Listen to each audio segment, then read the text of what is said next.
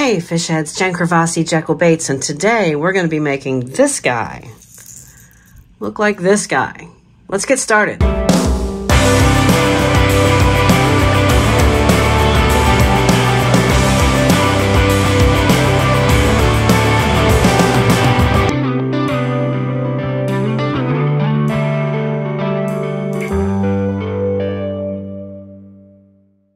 For the purposes of time in this video, I've already primed this bait, which means I've used a self-etching primer after I've sanded it by hand. Then I put a white base coat on, then I put a black base coat on. The only other things that we're going to be doing to this, we've already added the red eyes as requested by the customer. He asked for normal eyes. The eyes that came on here were kind of tattered and falling apart, so I've added some new eyes, and these are hatch matching. This is the pattern that he wanted me to duplicate, so I have done that on these. And the foghorn on these. So pretty cool. Basically, it's taken me back to when I was mixing colors a long time ago and trying to make sure that the pattern is as close to match as we can. One of the things that I used to pride myself on doing, and given the cleanest look that I possibly can as well.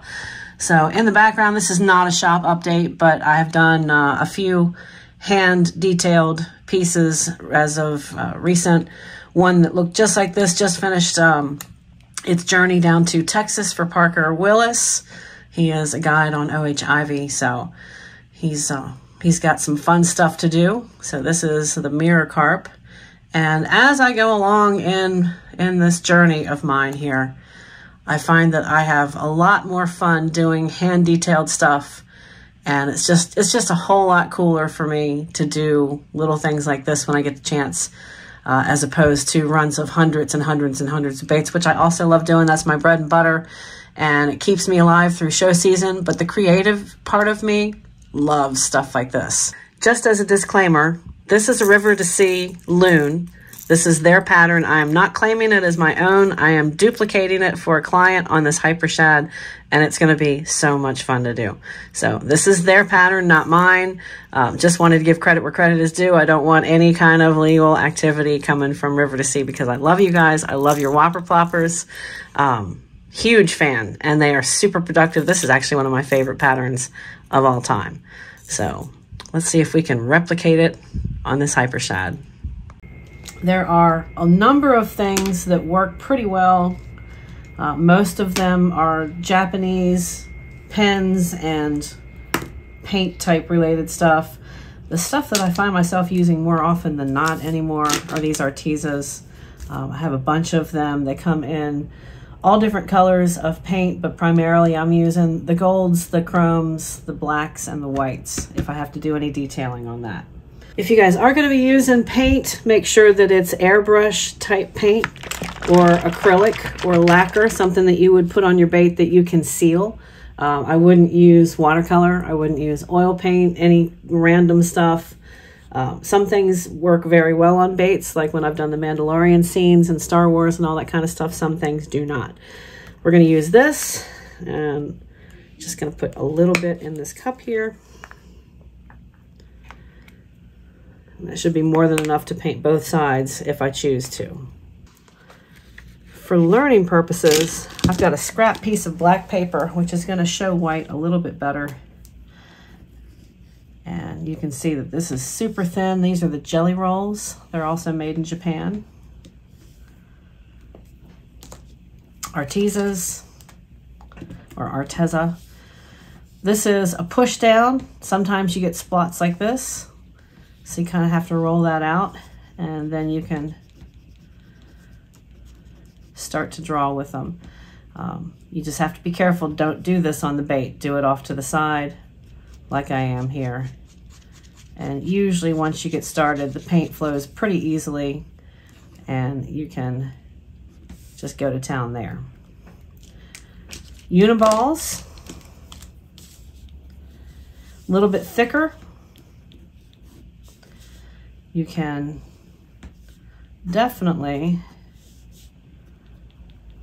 have a good time with these as well. So just to kind of give you the thicknesses, this is very fluid ink, where the jelly roll is a gel pen. So if I had to choose between the two, I would definitely go with the Signo, which is the Uniball, versus the jelly roll on this project. So we'll keep our Signos in the mix. We'll keep our Artezas. Arteza, please, by all means, tell me what I'm saying and if it's wrong. So there's also the Sakura Pen Touch, which I don't mess around with a whole lot, but I did buy a couple for this project just to see what it was going to be like. And let's take a look at what this looks like. This is also a push through, probably like these Artezas. And this is a fine point. So on these things, you'll notice that the tip of it pushes in, and that's what releases the paint. And this is fairly easy to do that with. And the thickness is a little bit thicker, but it looks like it's a little bit more absorbent than that Arteza. That Arteza is very bright, whereas this Sakura just kind of, now that made it might be a little bit different on the bait itself, but what I'm looking at, I think Arteza wins the day on that one too. It's just a little sloppier. You just got to be careful with it. Got a new piece of black paper down here, and last but not least, I want to show you the detail brush. This is a 00, and I've got my gloves on because I'm handling the bait. Just as a reminder for you guys, if you're not used to doing hand detailing, or anytime you're touching a bait, oils transfer from your hands, so make sure you glove up when you're going to use the bait. And I'm just going to I've decided to take this off the helping hands and give you guys just a true top down, and I want to make sure my bait's centered, so we're going to kind of keep it in the lines here. And the first thing I want to do is bring this in, and we're going to move from left to right for me, which should be, when I flip this, when I'm editing this video for you guys, it should be the same. So I'm just going to take a regular brush and do this first part here. And I'm steadying my hand against my other hand, which even if you shake, even if you guys are a little unsteady with your hands, you can use simple things like your other hand to help accomplish steadying yourself. So you'll see that there is immediately a little bit of thickness difference. And that's probably because I'm not using a flat brush, but I've found that these work really, really well. And if I need to go through and do it again, then I'll be able to do that. And I thought that this would be a good project just to show you in real time how long a project like this can take. And that there's actually a good bit of effort that goes into things like this. So I'm going to go ahead and let that dry. And then we're going to look at the rest of the bait. We're going to see that there's some dots here. There's the feather and the wing. And there's a little bit of detail on the bottom. And then there's their signature River2Sea Plopper. And this is their 130. This is a larger one. And then on their plopper, on the spin, the blade in the back, there's some dots. So I think the wing is going to come to about here on the bait, and then the dots will be behind it. And we're going to try and get as much detail in as we can. And we're going to start out, let me get my water so that I can keep my brush clean.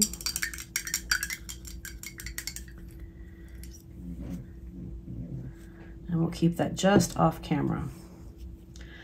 I think we're going to start out here with this Arteza.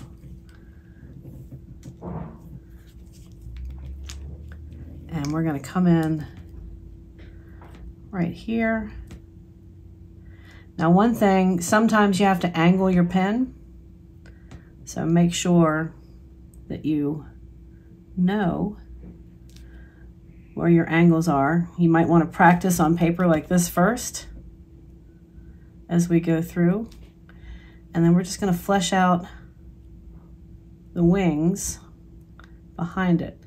Generally, with these paint markers, if you keep a flow going, it'll load itself and you won't have to keep pushing in to get paint. Sometimes it'll clog up. It just depends on if it's a good pen or not. These Artisas are pretty decent. I've had a few issues with them here and there where I just can't get the paint to load. But for the most part, these are not bad. So you'll notice some of the lines get a little bit longer as this wing keeps going. And of course, it's not going to be exact. All of these are exact because somebody's designed this. I don't know who the designer was on this River2Sea project, but it's a really cool design and it's very unique. But then they'll go and image it. They'll take a really good high definition photograph of it and image it. And then it is machine painted, not wrapped. This is not a wrap. This is a machine paint. And some of the stuff that they have in Japan is outstanding. It's incredible. Even some of the stuff the machinery that they have in China is really, really good. But that's where you kind of lose the grassroots part of the bait making, because when it's no longer a human touch on this, it's super cool, and it's always going to be the exact same image because the machine has taken the picture and does that repetitively over and over. But you lose a little something there, if that makes any sense. I know that I'm not talking any kind of trade secrets here. They've been imaging for years and years and years. There's lots of YouTube videos you guys can see on it. Duo Realis has got some good videos, as does, I think Strike King shows a little bit, but they also have a fair amount of hand-painted people that still do it by hand. Now we're just going to start this. I'm going to try and get on the inside. One thing I've always tried to preach to you guys, and I'm going to jump around here just a little bit, is to be thorough. So if you have a bait, don't just hit it with paint on the outside. Get to the inside too, because as this glide is moving through the water, the joints are moving on it. And if you have this stark white middle that doesn't have paint on it, it doesn't look real. Like, it doesn't look as natural. So if you can, without gooking up the joints or the pen on these glides, try and get your paint in as best you can. And then we're just going to come around just like that does in a very similar pattern. And again, I'm not trying to image this exactly the way the designer intended it. It's going to be my own version of it. But I do want to pay homage to whoever you are that designed this bait. It's super cool. And then it looks like back here we've just got some, now this wraps all the way around the bait, so I'm gonna do that, but I need to let the sides dry first.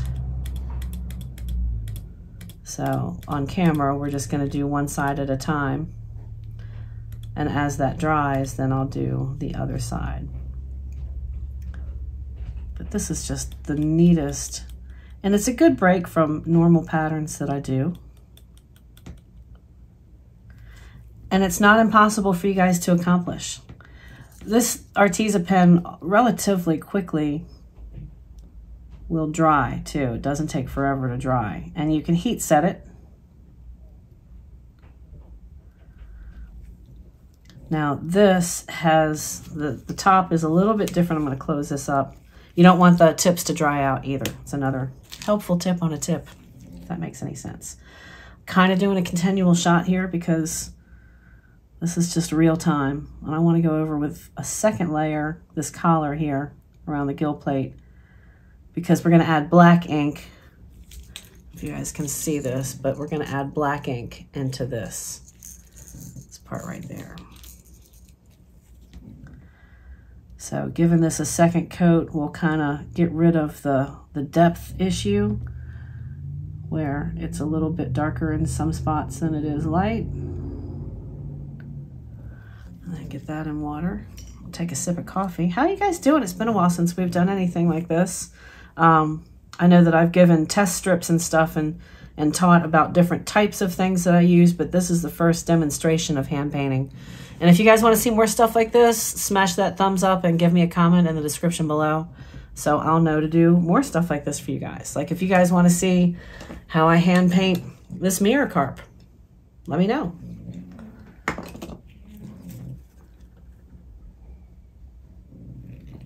Coffee is really, really good this morning. Let me move this off camera here. I do love my coffee.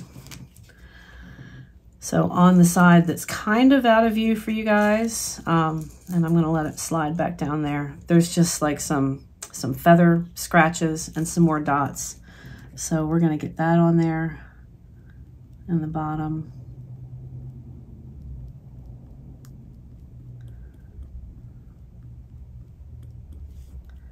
And then just some little down to a point.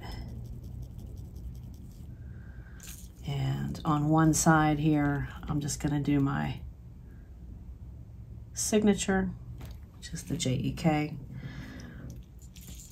And then once this dries, we are going to go ahead and put some black in there.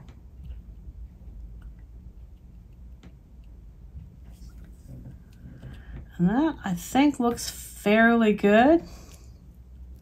Again, it's not exact, but it's pretty darn close. And for putting it on a glide bait, I hope my client's happy with this. I'd fish this. The biggest thing is you have to make sure that the paint, whatever you use, like these, is sealable, which means you need to make sure that either your clear coat, your 2K, your epoxy is not going to smear this out, which is why I did not go with the Sharpie, only because I know that regular Sharpie markers, now this is an acrylic, but this is also oil-based. So anything that's oil-based, you can't clear coat.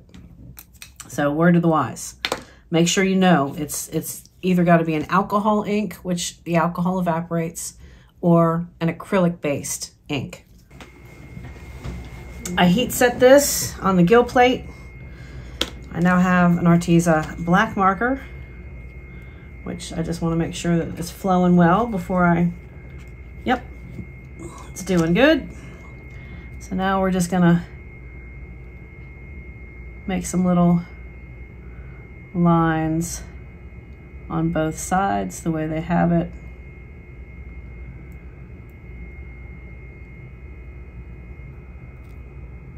And one more.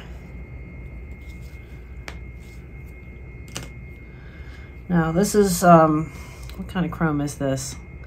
Some random, probably bought it on Amazon. But the chrome itself is really good. There's probably maybe 4 or 5 companies that actually make the chrome and then they just distribute it. So it's pretty shiny. And we've got, let's see, how many did they do here? 1, 2, 3. So we're gonna come in, do the middle here. 2 and 3. And there's our chrome, and one side is done. Gonna let this dry. I'm gonna do just a little bit, maybe on the bottom here in the white dots, and then we'll flip it over. I am gonna try, see what the collar would look like with this Arteza pen.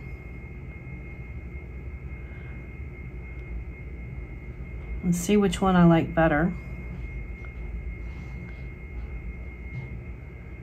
this pen might win the day. There's a really good chance that this is going to be my go-to moving forward.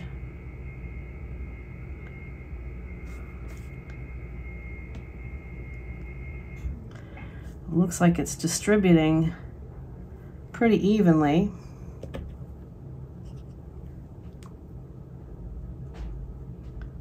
Still might need a second coat on it, which is fine.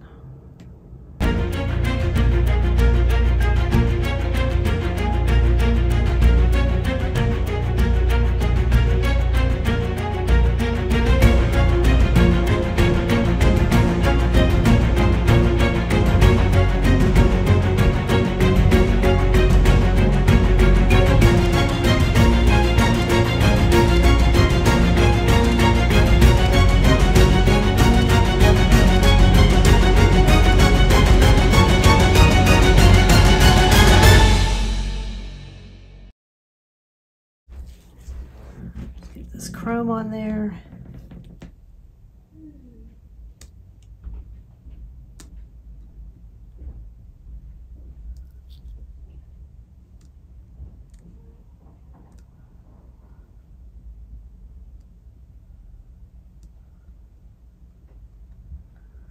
There we go.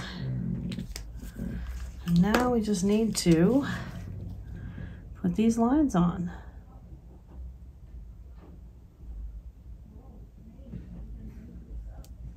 There we go. And that, folks, is my rendition of the Hyper Plopper loon pattern. I hope you guys have enjoyed playing along. I hope that you make some endeavors and try some different things on your baits or whatever it is that you're painting. Hope I've been able to teach you guys a few things, and I will see you guys on the next video. Cheers and happy casting from Jekyll Baits. Here's what we've got for the reveal. Hopefully I did this pattern some justice. Whoever you are that designed it, thank you so much. You've given the world a great loon pattern. And the other side.